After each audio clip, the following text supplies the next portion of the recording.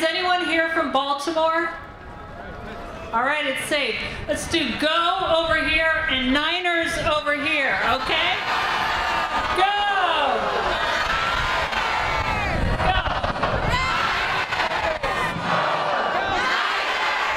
Okay, because I think we might have a bigger crowd than they'll have if they win the Super Bowl here. So this is where they all come together. So this is the prelude. So I was just wondering, last year we were asking where different people were from, and I neglected to ask if anyone was here from the East Bay, and my friend John McKenna pointed that out. So I wanted to see if there's anyone here that came on board from the East Bay. How about Sacramento? Anyone here from Sacramento?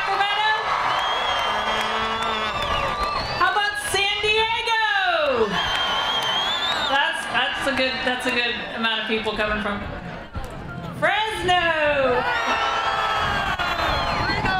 Reno. New Mexico. Right here in the front. Visalia. And of course Stockton.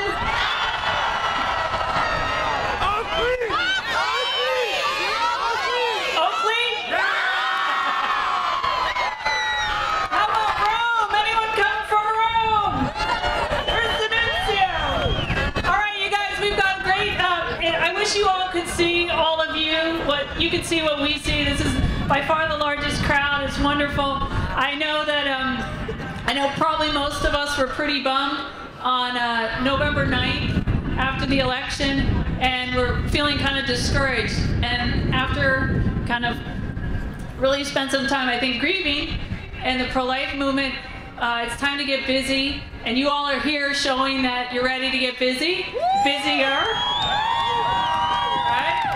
And I think maybe God just wanted us to know that we have more work to do.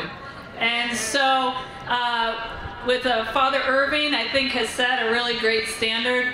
Over 500 babies have been saved from the effort of one parish.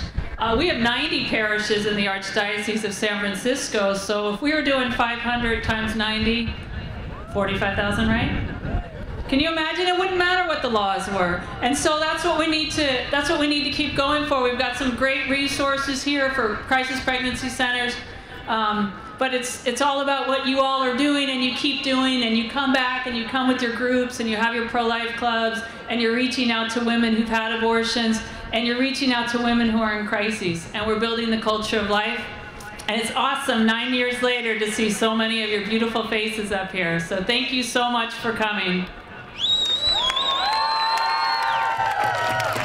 So just one little piece of housekeeping. Unfortunately, along the route, there are people that are demonstrating against the Walk for Life.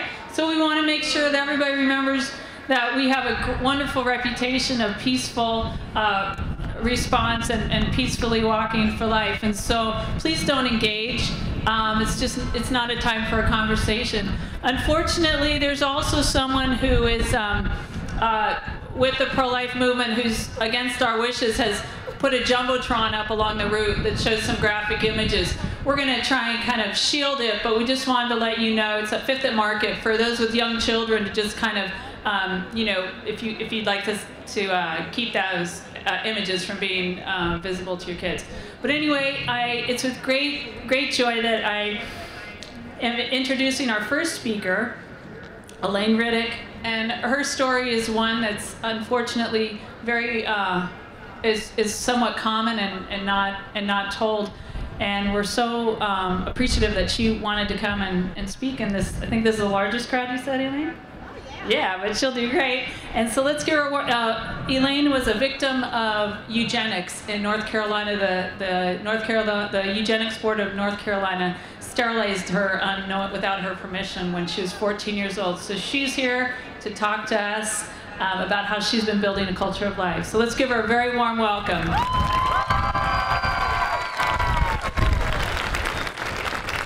Gosh, thank you. Oh God. Oh God. I'm not going to start because I'm here to talk about eugenics and I'm here to talk about what it feels like to be a pro-lifer. Thank God. Thank God. I was 14. I was raped. I was from a poverty area. My grandmother was illiterate. The social worker goes to my grandmother and coerces her into signing away my womanhood. But my grandmother, being illiterate, she did not understand what sterilization, tubercle ligation was, so she signed away my womanhood. Signing away my womanhood, meaning that she gave the authorities, my government, the right to go into my body and invade it. By me saying invaded my body means killing off my womb so I wouldn't be able to produce children. They aborted all of my children, every single one. And God said, be fruitful, multiply, replenish the earth in his image. Amen. How can you ever get to see the image of God when they are aborting him? Abortion is murder. God said, thou shalt not kill. God said, thou shalt not kill. Abortion. If you give a person a gun, that's murder if they shoot you and kill you. If you abort a baby, that's murder. What's the difference? Murder is murder. There's no difference.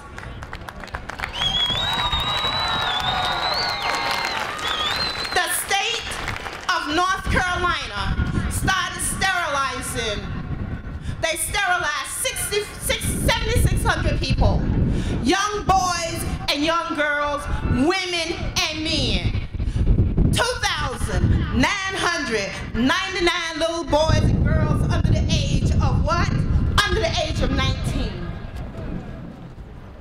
Little boys and girls, 8 and 9 years old, their bodies are taken away from them.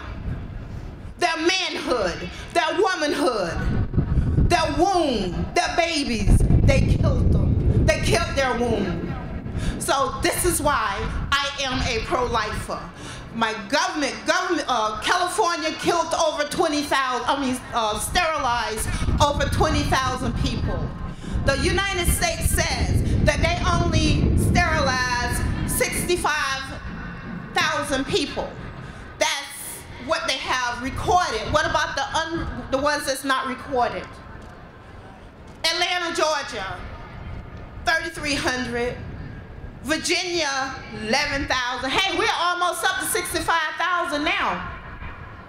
Somebody don't know how to do the math. If 32 states within the United States did this to its citizens, then somebody got lost in error. You know, this, I'm sure it's over millions of people. Okay, we want to talk about the eugenics for a few minutes. The eugenics was a group of men. Every state had to abort eugenics board. Okay, the eugenics were the ones that okay and approved for a child to be sterilized or the babies to be aborted. Okay, so here's what the eugenics did. The lady, the social worker, goes to the eugenics board. She tells him, well, this person is feeble-minded, and I think this person should be sterilized. I think their womb should be taken from them. So the eugenics board, not really reading the history of the person, agrees to do it. That's not good government. This is not good government. Everybody have the right to life. Every baby, every child. One thing I want you to know is that God planted a seed in your womb, in your body. When he told the woman to go out and be fruitful, he told the man to go out and sweat by his brow to support his family. How can your government do this to you? How can they play God with your life? How can they take this away from you? Planned Parenthood. They're not God. Margaret Sanger is not God. And I'm going to tell you something that I do want you to leave with today. I want you to know that if God gave you breath, if he blew his breath in your body, then he wanted you to be here. He wanted you to be here. It was your time to be on this face of this earth. It was your time. He wanted you to be on earth. He planted that seed in that body for you to be on earth. But when here come these abortionists coming and saying, kill that seed. You're killing God's will. You're killing life. You're killing God's life. None of it belonged to you. None of it belonged to me. It all belonged to God. It all belonged to God. It all belonged to God. I don't have the right to do nothing. All I have the right to do is breathe God's breath. That's the only thing I have the right to do. Thank you.